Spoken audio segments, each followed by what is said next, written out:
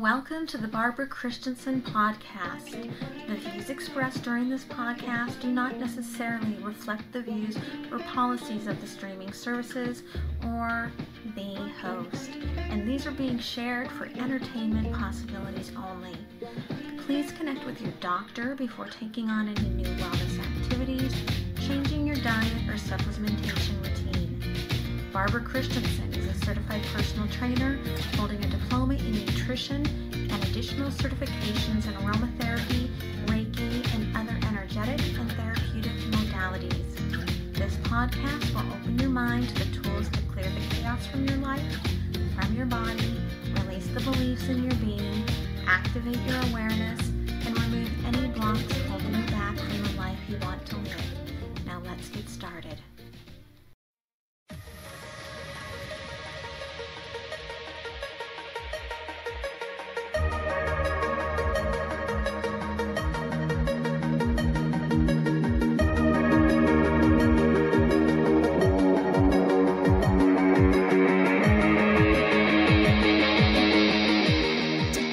Welcome to the podcast. So today we are talking about old trauma. And I wanted to talk about this for a number of reasons. There's a lot of different aspects that we can go into in this. Today our centralized focus is going to be on kind of the trifecta of one of these, where we've got old belief patterns, a blocked pineal gland, and this sort of bone conduction and what that has to do with it. Very ancestral in shamanic terms, but we'll get a little deeper into that. But one of the things that I find with a lot of my clients as being a holistic coach, right? I have a diploma in nutrition. I'm a certified personal trainer, certified aromatherapist. So I do have a lot of that background, but I'm also a certified shamanic practitioner, right? An energy worker, energy teacher. So, the thing that I notice is that if we're not taking care of our body, just keep this in mind. The idea of becoming toxic, right? That was a great title for a book that Suzanne Summers wrote, Tox-Sick, right?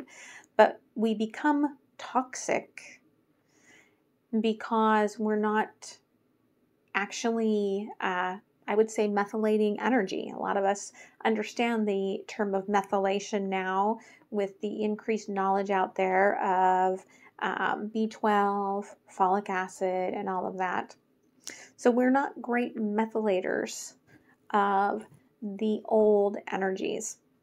And so, especially if you are really holding on to excess weight, okay, because you're holding on to excess energy, consider that your body is just a very fancy operating system that's, holding the software of your soul.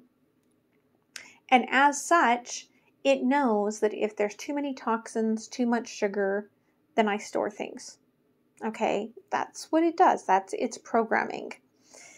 And so we are on a cellular level when we are dealing with the biology of belief, right? We are opening up our cells to release those old stored memories. But if you don't have a functional pathway and you aren't doing things to detoxify, then it just goes and stores somewhere else. A lot of times it might, hide out and store in your muscles. It might store in an organ. It might store, right in your brain. It may just create new cells and go store there. So there's a lot of things that are really synchronistically merging together, which is why my path went from very research-oriented geek into the added aspect of woo, having been, intuitive since as far back as I can remember, to age 4. So we have old trauma in our bodies, right? And many of us have worked to clear up that trauma, but we haven't cleared out the trauma. Now, of course, the very first step is realizing those old beliefs. Okay, healing those old beliefs, understanding where they come from, right? That's the first part of the work. That's really the hard part of the work, okay, where we are doing all of those deep journeys and working with therapists and, sound baths, all these things, trying to remove the trauma. And that's, in a lot of ways, is the hard part. Okay? But what happens then if you have a blocked pineal gland? Now, one of the things that I've noticed, even in myself at times, when we push out all of these things with healing, what happens is, if we don't release it, it starts getting stored. And one of the places that it likes to store is in the lymph glands, where it is those last remnants of the implants behind the ears, and in our pineal gland. It really loves those locations. It also loves the brain. But I feel like it's an easy move from the pineal gland into the brain, into the sinuses. A lot of people that have sinus problems, I really feel like a lot of that is just subtle body energy. But after you've done a lot of a healing session or many healing sessions, right, you can almost feel like you have jet lag, okay? Or you start having insomnia. And what this is it is that you can now see that your pineal gland is actually getting blocked. And we think of it in terms of calcium, but calcium, right, like minerals are just ionic. And, calcium is very ionic. That's why you see a lot of healers that end up with really bad teeth, right? If we're not gone through the process early enough on to work through and heal those pathways, one of the places it loves to store is in our teeth. And we end up having really crappy, right, problems with our teeth. Like in terms of not just cavities, right? I'm talking in terms of like the bones, the teeth breaking. Okay. But there's also, right, you start having memory issues. You start having all kinds of like melatonin and pineal sort of linked traumas. Okay, so it moves from one trauma to physical trauma, from emotional trauma to physical trauma. Okay. And both of those are still going to be very inflammatory. Let me just add that in. So you have to start treating the issues with the pineal gland. Okay, so that can be things like drinking filtered water. Okay, so that you're not getting all of the chemicals and all of the added, like fluoride. And don't get me wrong, I think fluoride actually has a place. When my daughter was born, we had a full whole house filtration system. And because I had, at the time, very bad bacteria in my mouth, she ended up with bad bacteria in her mouth and had no protection. And so she had several cavities at age 3, right? Because of that. So I do feel like it has a place. It has a structural place. Just not in the abundance that we actually take it in at.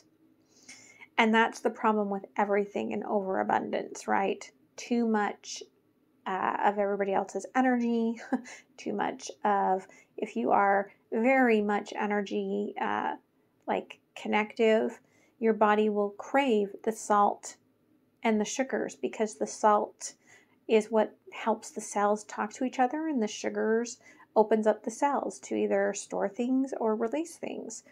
And that's why we crave those things. So you do have to sometimes modify for 4 to 8 weeks, right? Modify, make sure that you're drinking water not out of plastic bottles, okay, but filtered water out of glass bottles. Make sure that you are, transitioning out to a fluoride-free toothpaste for at least 8 weeks. But also look at your supplementation and make sure you're not getting like really high amounts of calcium. Now, for women, okay, men too, but it really seems to impact more of the feminine healers because men don't see as big of a drop in estrogen. But when we have that lower estrogen, it actually lowers the melatonin. So there's some sort of melatonin is a hormone, but there is some sort of a mechanism of trying to balance circadian rhythms that comes along with being a feminine who has the ability to birth a child, right? It's just part of the old operating system. And so as the estrogen falls, then they will see lower melatonin, and they'll see this as a marker that they are watching for with older women for your risk of low bone density. So that's why when I decided to talk about this with all of you, I wanted to talk about, right, these old trauma patterns. We get rid of the old beliefs, but then they get stuck in areas, right? Blocked pineal. We have to start removing things that are going to bind the old memories. And we have to start doing things to fortify. And part of that really does have to do with that bone conduction, that bone energy, okay? The structure of your operating system. Now, you can do some beautiful detoxification things, right? Healthy green juices, cilantro added into your diet, right? Just more fruits and vegetables. Making sure that if you don't digest well, that you are taking supplementation that helps you to break down things. It can be as simple as using bitters, but if you have candida that is very high, that can be the thing that kicks it up off the charts, that shows you how bad things really are. And there's a difference between, like, if you can do bitters and you're like, I think I have candida problems, but it doesn't really trigger you, then you might actually have SIBO problems and not candida problems. But you can do, right? Like if you go to my Paleo Vegeo website, you can find the article about the sauna blanket. Like not everyone has room for a sauna, but just about every one of you living in the US have room for a sauna blanket, right? And it's got the same, infrared and the beautiful stones and everything in it to help detoxify. You take a little niacin, the flushing type, to open up those cells. You get into, do a little workout, the cells open, get into your sauna blanket, everything gets flushed out. Make sure you're drinking good hydration, right? Whether it's the soul water or something else with electrolytes in it. And then you sop it all up with the zeolites or the activated charcoal. And again, you continue to do those things that are going to help you flush things out of your system. But the damages that have already been done to your bones from all of this, you have to build it back up. One of my favorite ways is a vibration plate, right? Just 10 minutes a day on a vibration plate. And I'm pretty sure I probably have an article on paleovegeo.com about the vibration plate that I got. I think I spent $125 on mine, and I've had it for about 5 years now. So it doesn't have to be, things don't have to be expensive to be supportive. But, right, our bones carry so much in them that we don't quite understand. And it is very important that we are keeping them strong. But there are ways to keep them strong that doesn't require those high minerals on an energetic level, at least I'm talking about, because of how the subtle body reacts to the negative energies in the world. Now, of course, I am not a doctor. I am not diagnosing, treating, curing, right? None of that. Just giving you what I have found to be true for myself and in my research.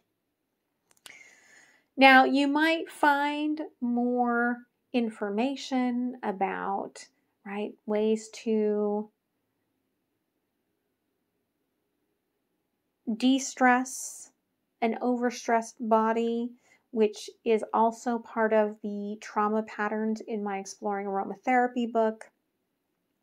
I know that I've written about toxins and the toxin load in my Paleo Vegeo, right, the Nourished in 30 book, but also in the Micronutrient Happiness book. So there's a lot of information out there, and I've put information out there as well. So it's easy to access. You can find also, I'm sure I've got articles that I've written about, the methylation pathways and things like that you can find out there. But it's important to understand that just because you've worked through a trauma, it isn't just removed from your being. There's work that needs to be done. That is why, the shamanic work, especially in the forms of Olympia, which I'm really hoping to be able to do some one-on-one energetic work here, going towards next year as we're getting out of this pandemic. But there's nothing that can replace that energy work to help you clear stagnant energies that are still just hanging around. You've worked through the process, but you just are somebody that is a methylation struggler of energy, right? Some people are, who knows, enlightened, and their bodies just are like high functioners, and they're like, oh, we cleared that trauma, let's move it on, no problem. Most of us are not. Okay, so it's important that you do these things. It's important that you understand all of this. That's why there is a Goldilocks, right, when we're talking about supplementation, right? Not too little, not too much, right? There's a fine line in there.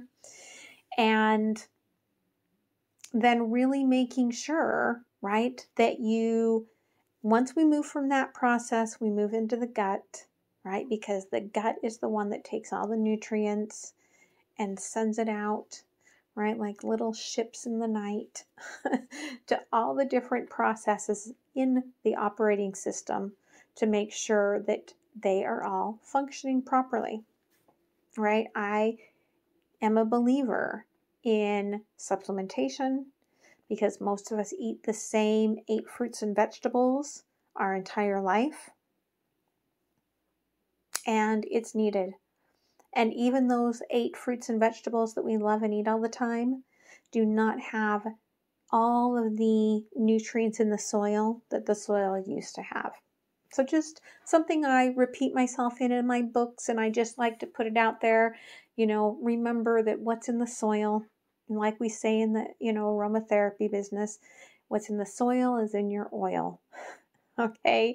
It's the same thing with your food, and then it's the same thing then with your body. Okay? So it's important to remember that. So I hope you guys have a beautiful week, and I hope that you guys work on releasing the stagnant trauma energy in your body, and I will talk to you next time. Bye.